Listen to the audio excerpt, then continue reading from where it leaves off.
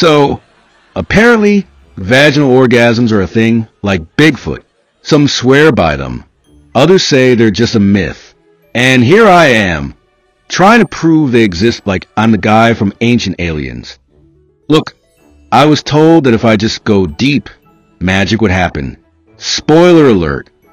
Turns out it's not a magic trick, it's a team sport, and I've been playing solo.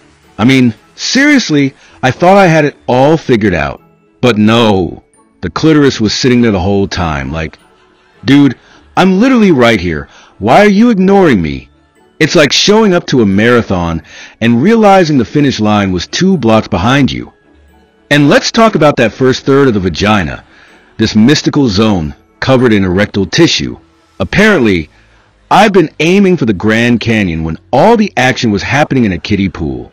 The first third, man, that's where the party's at. But no, I was off on some expedition to discover the depths, thinking I was about to uncover Atlantis. Meanwhile, she's probably thinking, does this guy even know what he's doing? No, ma'am, I do not. I'm over here taking a road trip through the scenic route, when all I needed was a 5-minute Uber ride to Clit Town.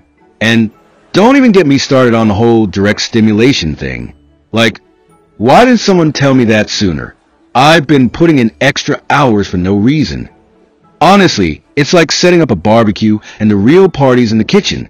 And you're out there with your tongs, flipping burgers like an idiot, wondering why everyone's inside. Well, now I know the clitoris is hosting the VIP section, and I didn't even get an invite. So, yeah, vaginal orgasms? Sure, they exist. But the clitoris is a bouncer at the door. You're not getting in without her. Thanks for watching, folks. Don't forget to like, comment, subscribe, and share, or you'll never get directions to Clit Town.